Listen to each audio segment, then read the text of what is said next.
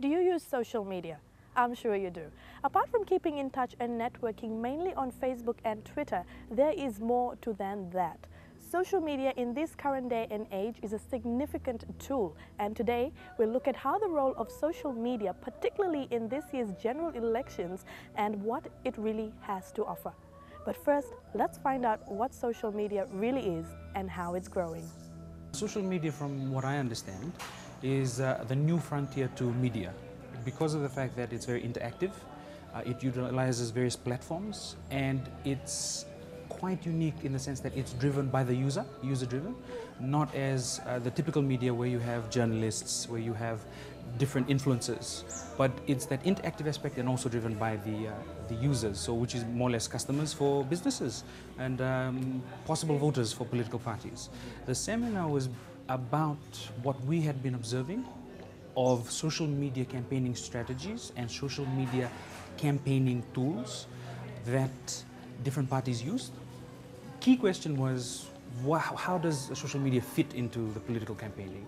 And that was quite obvious from the get-go. And also, how are they using it and why? Why should it be so important? And a number of reasons why it's so important. Number one is, it was shown in the seminar, 70%, we've established that from the research, 70% of Facebook users in Fiji are young people within the ages of 18 to 35. So the young voters, the most impressionable ones, the easy ones to influence in a way, majority of them you can just get them in a one-stop shop. So it's sort of like walking into a candy store, and you're a fat kid walking to a candy store, you know where to get what you want. So as a political party, you know where to get what you want just right there and then. The other thing is how innovative it is with the expense of information technology, how almost anyone, as you see in the research, 96% mobile subscriptions is in the country. So almost anyone has the capability to get online and so forth. So we really wanted to show how this relationship played out between the voters, the political parties, how the political parties did what they had to do, and which political parties too were not switched on. For instance, Fiji Labour Party only got their pages up and running, and then from the discussions we found out that they actually were not getting paid, those young people that were to coordinate the pages. So those bits of information we really wanted to document, because we noticed when there's something new in Fiji's political history, it's not documented.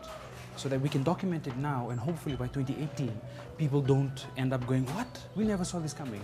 So that we can actually frame this and have projections for it as well. Yeah.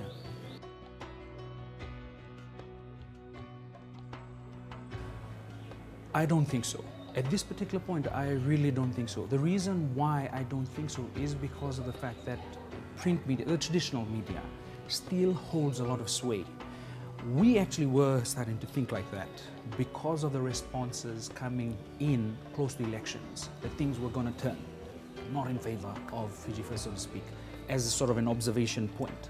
But what we noticed was that the print media is still very influential. People still believe or still are influenced by Fiji Sun's headlines. People are still very much influenced by the obviously impartial talkback shows, right? Yeah, sorry, biased talkback shows, so to speak. So social media is climbing up, but is not there yet. And maybe it can, but for now, no. One of the key reasons is penetration levels are still not as high as people would hope it should be. The penetration level of, for instance, Fiji Sun, Fiji Times, the traditional media is still far bigger. So that is why, at this point, I don't see social media actually outpacing traditional media. Independent candidate in the 2014 general elections and the recipient of the International Women of Courage Award, Roshika Deo, is no stranger to social media. She was the first candidate to campaign on Facebook, but she was not spared from the dark side of it.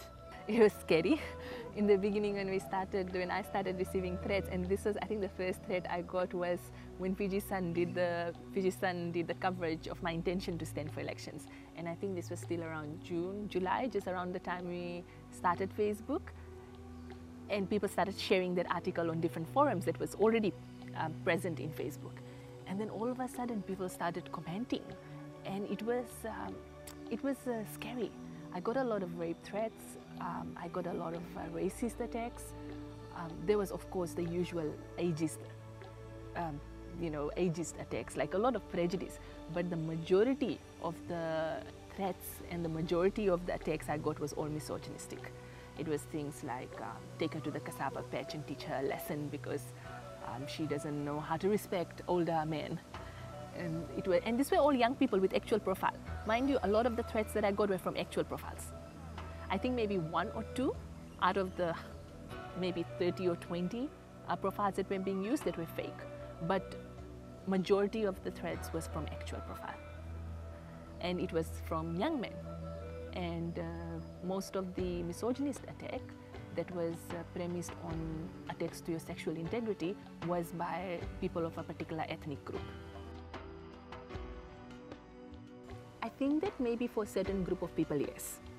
I don't think it will be for everyone, because there were so many places we went where there's no electricity even. So people rely on the radio. Radio is still considered and still used by a lot of our people as the main source of information. TV not so much, newspaper not so much, but definitely the radio.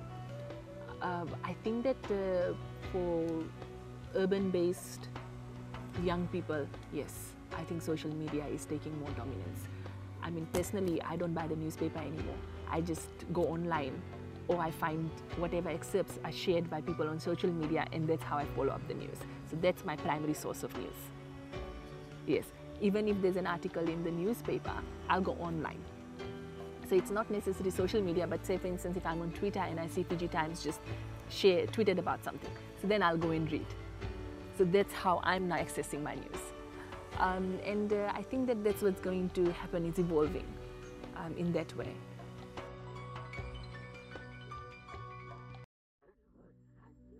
Well, it depends on how you look at it. If you look at racially motivated speeches, that's obviously a bad way. If you look at the fact that there's more expression of freedom and there's capabilities for the public sphere to expand and engagement, that's a good thing. I think it depends on how you look at it, whether it is good, whether it is bad. From our observations, considering the lead-up of the political environment, I'm sure as a journalist student yourself, considering the issues of the media decree, considering the various issues that obviously limit the work, the expression, the engagement of people, social media is looked at as a good thing. But when you have people, 1 or 2, it's not a big number, but 1 or 2 or 3 people that have to muck it up for everyone, that casts a bad light on everyone else. So everyone gets cast in this suspicion, right? Or are you forming that group? Will you have those sort of racist people, you know? And so people who genuinely want to do research or genuinely want to get, you know, cohesive, constructive discussions, they will have to consider those. So it depends on how you look at it, but considering the repressive particular stances that we've had to go through, it is a godsend in a way. But, I mean, I'm saying that not looking at the racially motivated issues. If you look at that, then obviously it's going to be bad, yeah. I think that social media exposes, to a certain extent, what we are really, how we are really. Why I say that, I mean, if I just take into consideration the misogyny, we experience that in communities too. Social media was more because it's more accessible by people, and people just feel more courageous and brave because they're not face to face with someone. Let's have a look at the social media effect in the 2012 United States elections.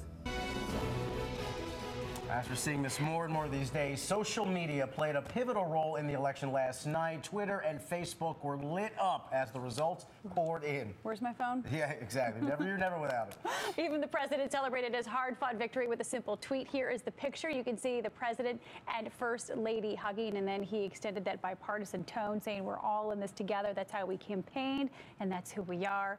Thank you. Signed, B.O. B.O. That means it was authentically from him. And I think I saw some stat where that was the most retweeted tweet ever, picture that went out. So it showed you kind of just how social media takes on a life of its own here. Also some interesting stats to show you here I thought was interesting. Apparently 80% of the people in America get their political news online these days. I believe so, it. you know, where everyone's hooked into their laptops and their cell phones and they get all of that. It's the ADHD generation. Exactly. Excuse me. So 80% there, that's a very telling stat. Also, with 20 million tweets, Election Day just became the most tweeted about event ever in the political history of the country. That's pretty telling. I think the old record from a few weeks ago was the first debate. Now the election, of course, surpassed that. Then 65,000 political tweets per minute during this. Everyone. I was glued to Twitter. Most people learned their news and what state was going to who through Twitter. And then also Instagram, which is the photo site pretty popular, owned by Facebook. 600,000 photos associated with the vote. So in terms of those I voted stickers people posted, so all of this just played out online. Social media is definitely more than meets the eye. It is a significant and growing tool which will do wonders in the years to come. Natasha Begum for One Solwara.